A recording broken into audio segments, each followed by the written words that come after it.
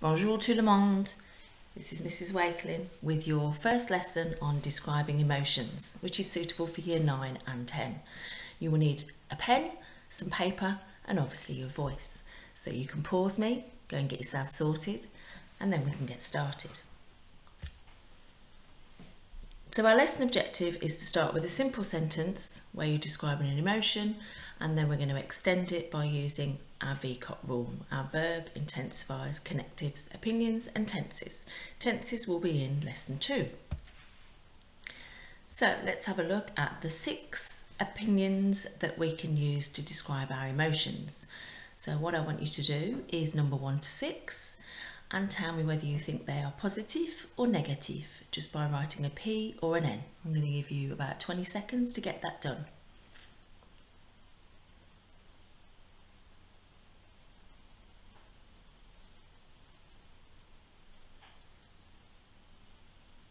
Right, let's have a look and see if you've got them right. Numéro 1, content, positif. Numéro 2, triste, négatif. Numéro 3, ravi, positif. 4, fâché, négatif. 5, fatigué, négatif. Et finalement 6, calme, positif. Okay, let's hope you got those right. There's some new ones in there for you. Now, do we know what they are in English? So I'm going to give you another 20 seconds and see if you can match them up. Off you go.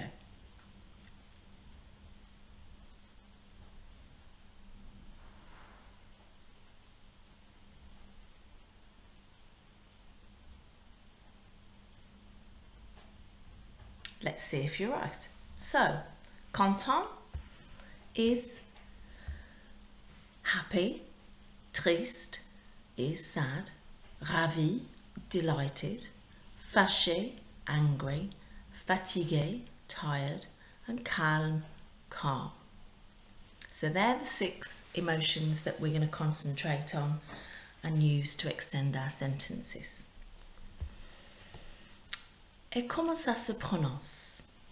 Our favourite bit. So, and this is the point where you need to be shouting at the screen and repeating after me. Numéro 1, content, content.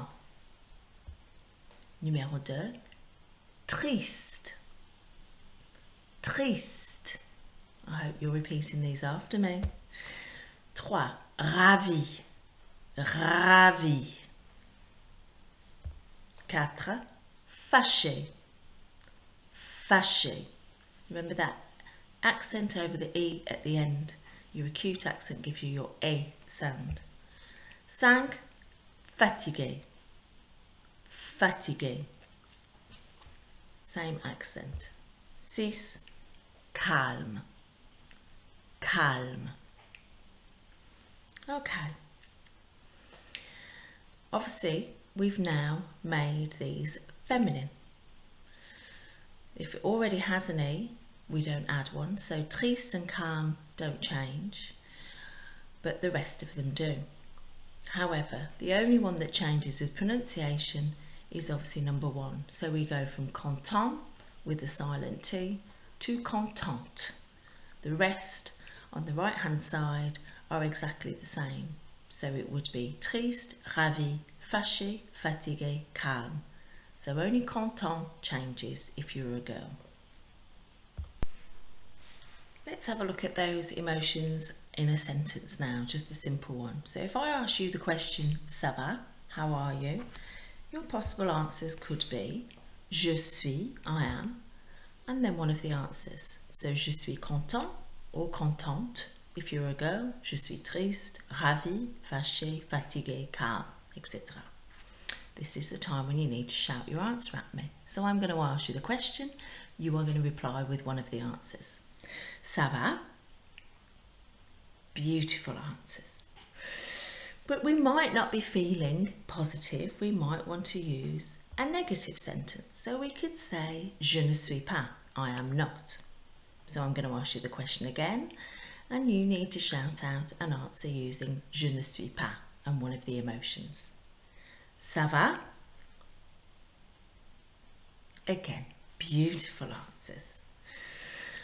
We can put those into a sentence so we can already start extending that simple sentence. So we can say, for example, je suis contente, mais je ne suis pas fatiguée.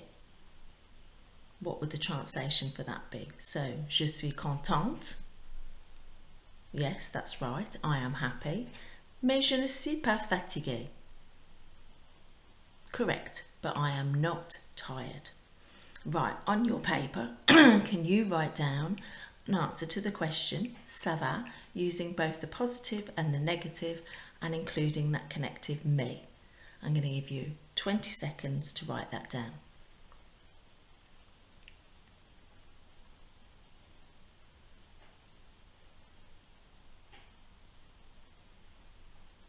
Okay, now I'm going to ask you the question again and I want you to read your answer out loud. Ça va? Oh, c'est super! Right, let's have a look again at the question, but we're going to extend it even more. So we've got that negative, so there's your example of the sentence with the ne pas. Je suis triste, mais je ne suis pas fâché. I am sad, but I am not angry. Now we've changed it. So this time we've got je suis triste, mais je ne suis jamais fâché. Can you remember what ne and jamais mean? So the ne and pas is not. So what's the ne and the jamais? That's right. It's a never sentence. So the sentence now goes to I am sad, but I am never angry. Now we can change this sentence and make it even better by changing the connective as well.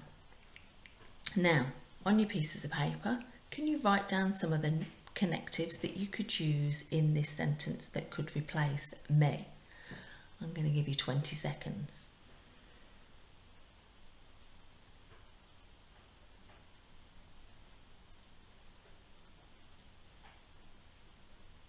Right.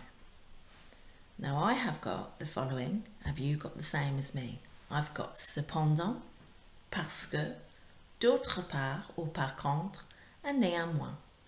All connectives that could easily replace that mais in the sentence. Can you remember what these connectives mean? So, shouting at your screen, cependant. Correct. However, parce que, that's right, because. D'autre part or par contre both mean yep, on the other hand, and néanmoins, nevertheless. Remembering that moins is the same as your less, so nevertheless. Excellent. So, same question, ça va, but we're going to look and make it even better. So, on your pieces of paper, can you write a sentence now similar to the one that you've written above on your piece of paper, but changing your connective? So for example, you could put je suis content, cependant je ne suis pas fâché. Or you could even use the ne and the jamais for your never. Right, off you go. Write me a beautiful sentence on your piece of paper using je suis, a nice connective in the middle, and then a negative sentence at the end with those emotions.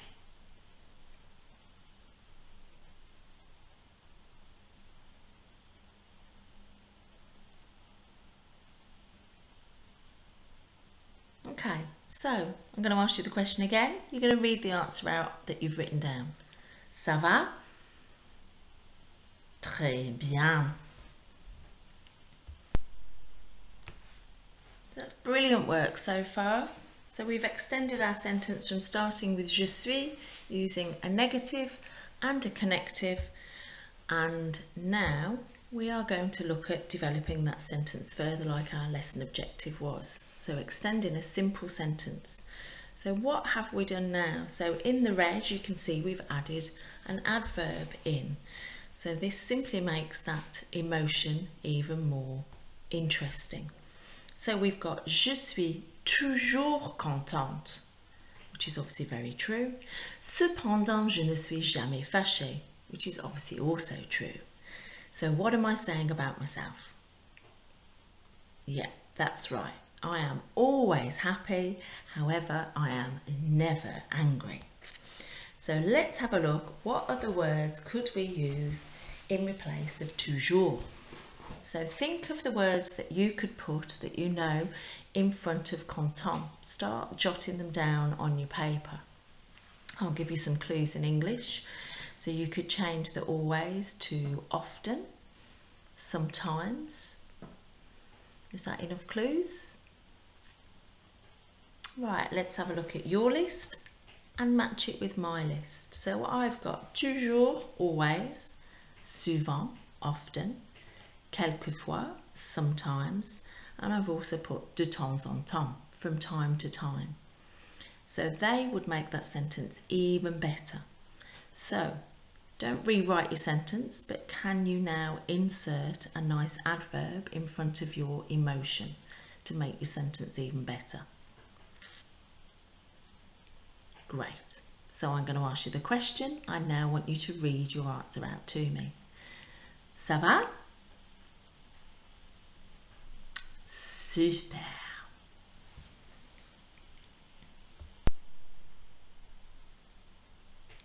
So there's one final step to our extending of our sentence. So let's have a look. So I've now written, je suis toujours très contente, cependant je ne suis jamais vraiment fâchée.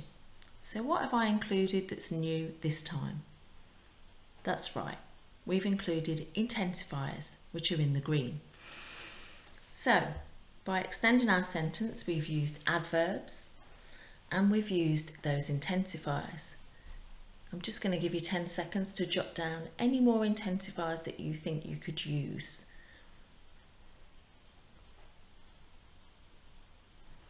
Okay, see if you've added the ones that I've added.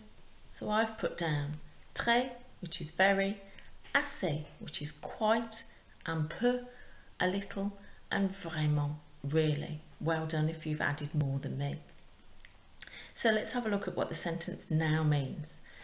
Je suis toujours très contente, cependant je ne suis jamais vraiment fâchée, which is all about me and obviously very true. So I'm going to read it out. You're going to shout out the translation. Je suis toujours très contente. That's correct. I am always very happy. Cependant, je ne suis jamais vraiment fâchée. Perfect. However, I am never really angry. Right, on your pieces of paper, can you now write a lovely extended sentence similar to mine, using mine as a model, but using the new words that you want to put in yours? Off you go.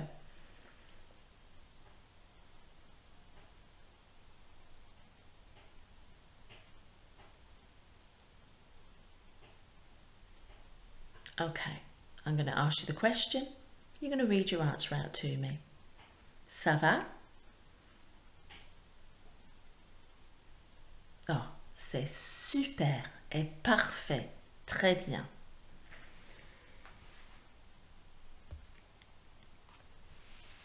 Finally, let's have a look at how we've developed that sentence from a simple sentence to one that includes nearly all of our VCOT rule. So we've started with the simple je suis content, I am happy. The second stage that we then moved on was by adding a connective and a negative. So we went to je suis content, I am happy, mais je ne suis pas triste, but I am not sad. But obviously that's not good enough. So we're going to develop it a little bit further and we're going to change the connective and change the negative to make it a little bit more interesting. So we looked at je suis content, cependant, je ne suis jamais triste. I am happy, however, I am never sad. But again, not quite good enough because we can develop it further, and we did. So we added in some adverbs and intensifiers. So we got to je suis quelquefois content, Cependant, je ne suis jamais vraiment triste. I am sometimes happy, however, I am never really sad. And then our final sentence, we could develop it one step further and we could do je suis quelquefois content, cependant je ne suis jamais vraiment triste. Néanmoins, je suis souvent fatigué. So our final, most beautiful sentence would be I am sometimes happy, however, I am never really sad. Nevertheless, I am often tired. Okay, so your final task for today is to recreate a sentence as good as mine at the bottom on your paper. Pause me if you need to, rewind if you need to, but let's get the sentence written. Off you go.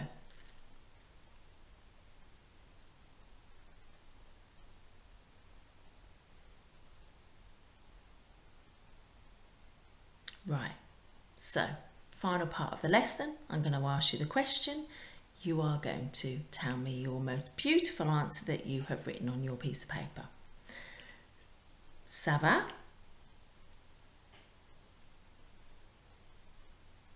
Fantastique. C'est super bien. And that is the end of the first lesson on emotions. Thank you very much for participating. I hope you've enjoyed it and learned something. Au revoir et à bientôt.